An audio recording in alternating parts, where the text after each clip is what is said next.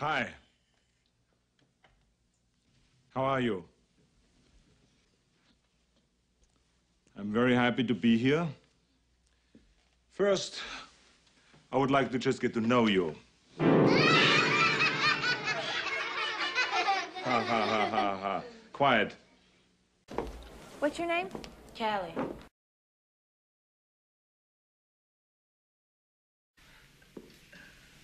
See, the world looks very different from up here. You don't believe me? Come see for yourselves. Come on. Come on.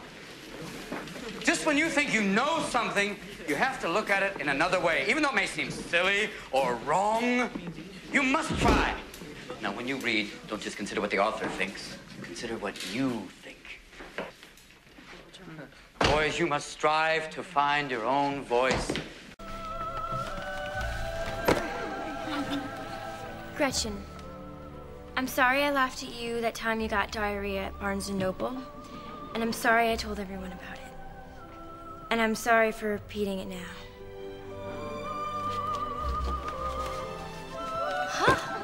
I want you to find your own walk right now. Your own way of striding, pacing, any direction, anything you want. Whether it's proud, whether it's silly, anything. Gentlemen, the courtyard is yours. You don't have to perform. Just make it for yourself. Mr. Dalton, you'll be joining us. Exercising the right not to walk. Thank you, Mr. Dalton.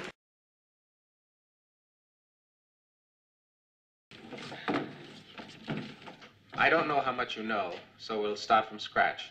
First, as I call your name, will you please read anything you like from one of your school books? I want to be a singer. A singer? Okay, sing me something. Tamika, I can't let you be a singer if you can't sing. You told me to leave you alone. My papa said, come on home. In 1930, the Republican-controlled House of Representatives, in an effort to alleviate the effects of the, anyone? The Great Depression, passed the, anyone? A tariff bill, the Hawley-Smoot Tariff Act.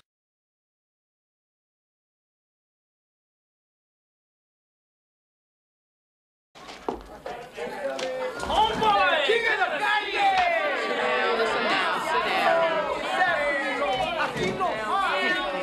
Sit down. Honorable Sensei. It's obvious that homeboy is a noun.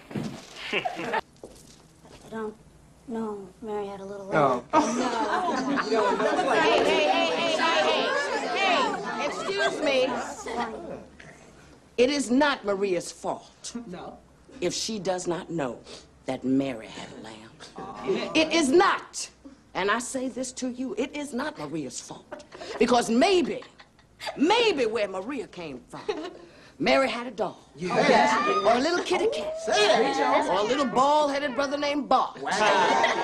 It is not her fault that she doesn't know it, and we're not going to hold that against her, are we? No, we are not. You sing whatever it is that is in you to sing. Right. All right. Thank you. Hey, Mr. Tambourine Man. Tambourine. Tambourine Man. Play a song for me. I'm not sleepy and there is no place I'm going to. Yes. What does that mean? What do you think it means? What, some guy's got a tambourine, and so the guy wants him to play because he can't sleep. Okay. Yeah, but how come you want to play the tambourine? Don't he got a radio or something? You know what I'm saying? Well, that's a good point. I mean, it's a weird choice. So what if I told you that Mr. Tambourine Man is a code name? A code name for what? A drug dealer. Is it? Well, a lot of people think so. So what was the code? What does Hey Mr. Tambourine Man play a song for me mean? Well, you Play figure... a song for me means give me the stuff. You always talk about Shaka Zulu. Do you think Shaka Zulu could repel a bunch of troops with a little teeny tiny voice like you're using? This is you. happy day. That ain't gonna scare nobody, Shaka.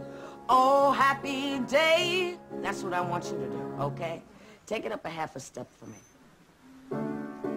All right. Repel me.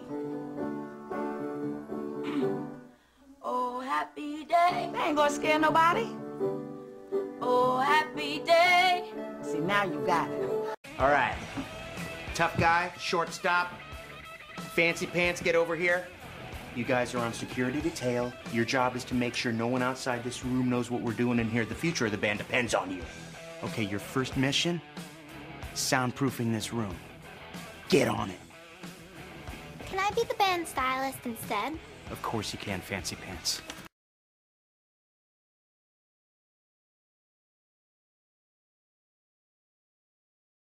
Armies of academics going forward, measuring poetry. No!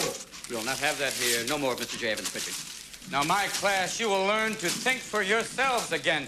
You will learn to savor words and language. No matter what anybody tells you, words and ideas can change the world.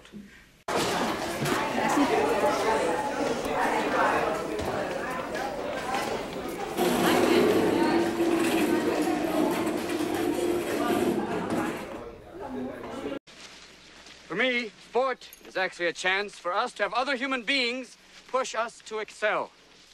I want you all to come over here and take a slip of paper and line up single file. Oh, to struggle against great odds, to meet enemies undaunted. Now go on! Yes! Next! To be a sailor of the world, bound for all ports. To advance to the muzzles of guns with perfect nonchalance.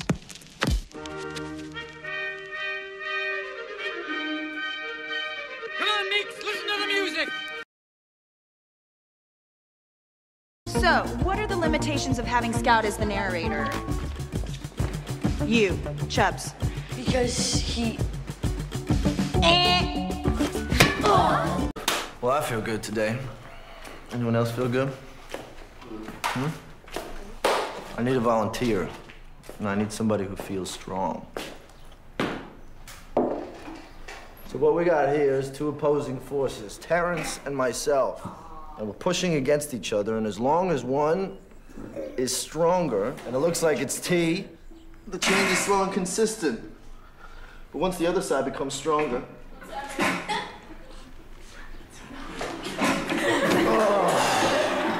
there's a turning point. Thank you, T.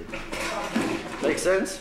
Today we're going to be talking about William Shakespeare. Oh, God. I know. A lot of you look forward to this about as much as you look forward to root canal work.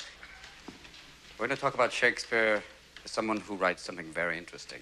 Now, many of you have seen Shakespeare done very much like this. Oh, Titus, bring your friend hither. But if any of you have seen Mr. Marlon Brando, no, that Shakespeare can be different. Friends, Romans, countrymen. Let me rest. You can also imagine maybe John Wayne as Macbeth going, well, is this a dagger I see before me?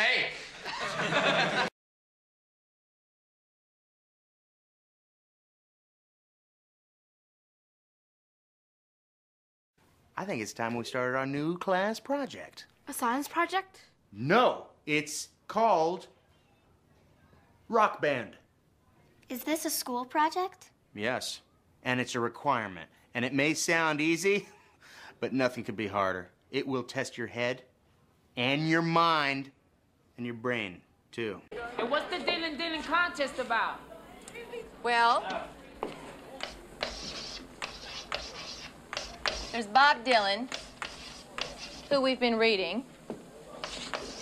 And then there's Dylan